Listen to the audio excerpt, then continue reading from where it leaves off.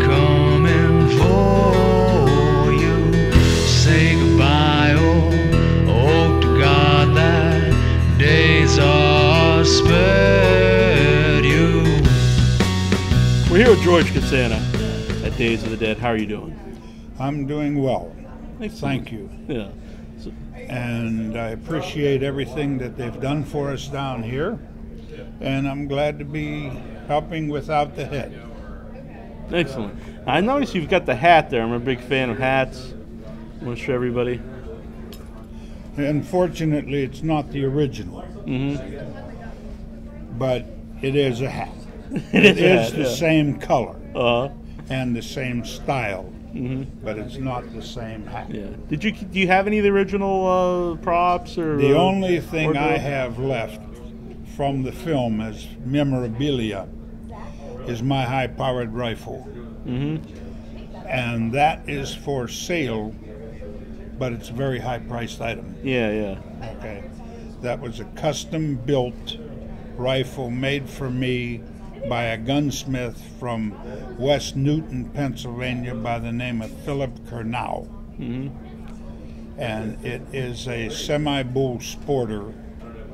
I don't know how many of you are familiar with firearms, but its stock is glass-bedded, free-floating with fore-end pressure, has a Monte Carlo cheek piece, hand checkering hand piece and forearm.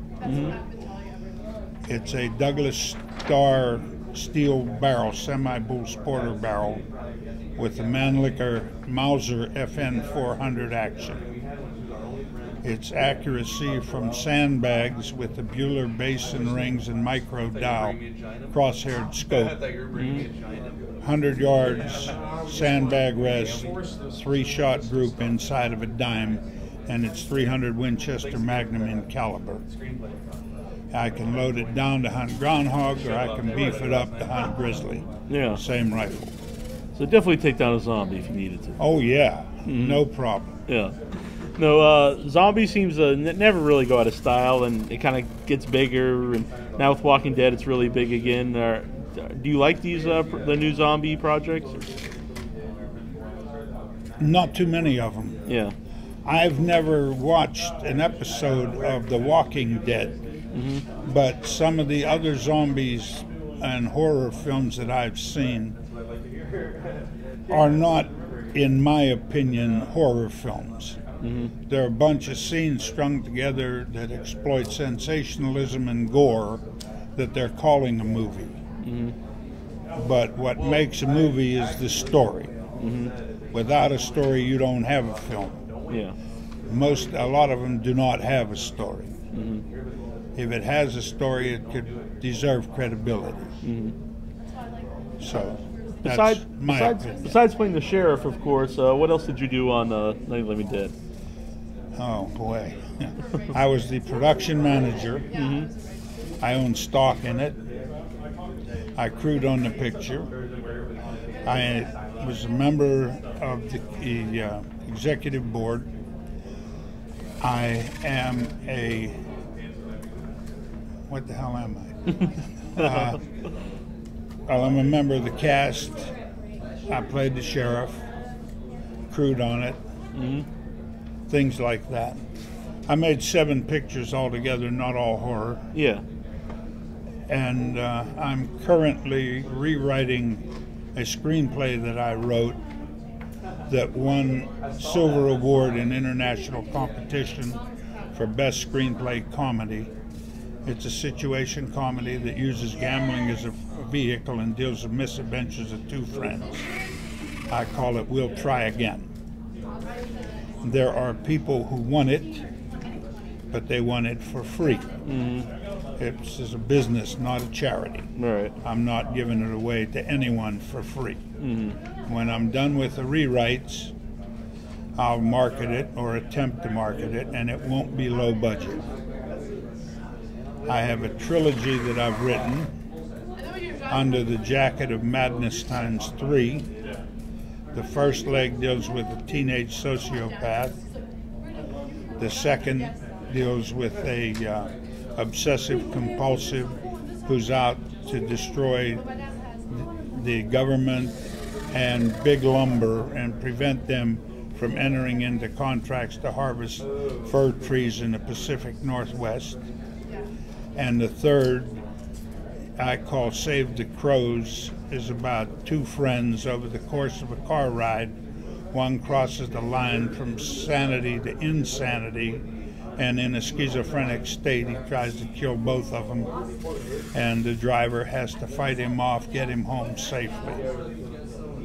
And on the back burner, if I get through all this and I'm still alive, I have an unsolved murder mystery that I have exclusive rights to that I am to write. Excellent. As far as the rest of it goes, I'm also an award-winning still photographer.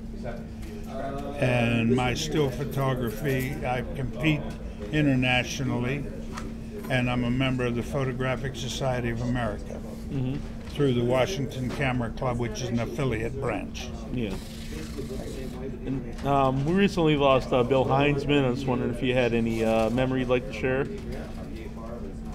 Yeah, that was unfortunate and unexpected, and it's a sad event. Our attrition is taking its toll. As an example, on our way here to this convention, we're near just below Charlotte, but not yet in Georgia, when we received a call on the road that informed us of another death, Rudolph Ritchie Jr. And that was totally unexpected and caught us by surprise.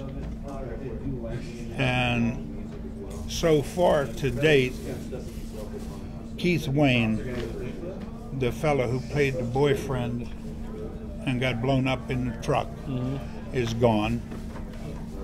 Dwayne Jones, the male lead, is gone. He died pretty young, too. He died very young. He died in 1985 or 86. I don't know how he died, or I assume it was a heart attack. I'm not certain that's accurate. Then my deputy and our financial secretary and treasurer, Vincent Cervinsky, is gone. Carl Hardman, who played Harry Cooper, the husband in the basement, is gone. Marilyn Eastman, the woman who played his wife, is not in the best of health. She can no longer do these, and she's living in Florida with her son, and she's very ill. And then, of course, Bill Heinzman. So attrition is taking its toll. Yeah. And it's sad. It's unavoidable. It's a part of life, a sad part of life, but what are you going to do? What's been the highlight for you for this weekend here at Days of the Dead? The people have treated us well. And it seems like everyone who comes by is glad we're here, as we are glad to be here. Yeah.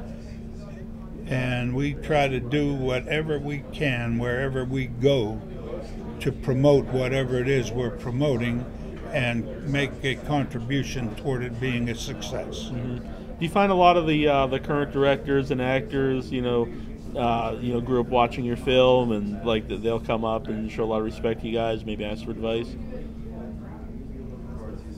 I don't know that they ask for advice. I think they look for ways to steal. Right. Okay. Yeah. But that's part of the business too. But you just have to remember, I tell many people this, but in Vulgate parlance, there exists an expression: the bigger the buck, the better the thief. The motion picture business is a multi-billion-dollar annual industry. The finest thieves in the world work there. They don't use a gun or a knife and say, this is stick-up. They use an ink pen and a contract and say, let's negotiate. And if they say, trust me, don't walk out of the room, run. Right. And we know Night of the Living Dead has had its share of thieves over the years. Yes, and it's still ongoing. As again, two people were here at my table earlier who told me they're involved, or will be involved, in the upcoming remake, Night of the Living Dead 2012. I think it's to be shot in Florida. That's a 3D version, yeah. That's not authorized. Okay, they're doing it anyway. Yeah.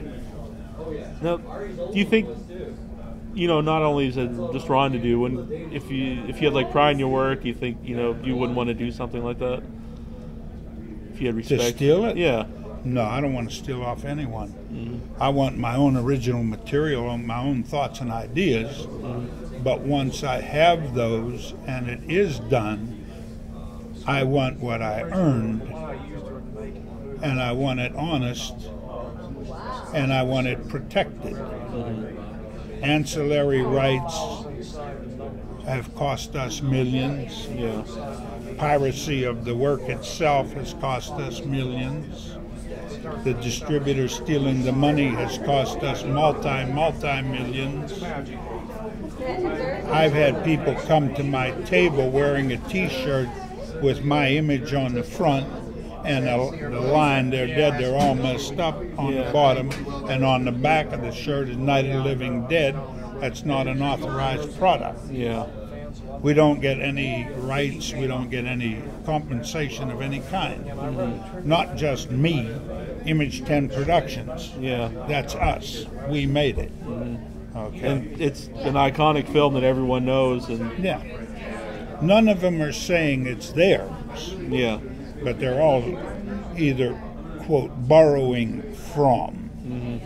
Everything, I'm convinced everything out there today that exists was either influenced by or stolen from or is a product of this picture.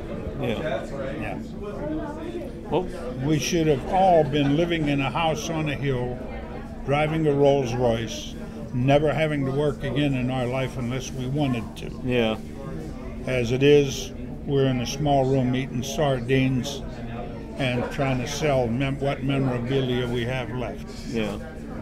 And it's sad, but it angers me. Yeah. Well, I'm sorry to anger you. I hope we can leave this at a high note. It has been a real honor for me to talk to you. Thank you. I appreciate it. Thank you, man. Take care. You too. And good luck. Thank you. Your heart lay dead inside.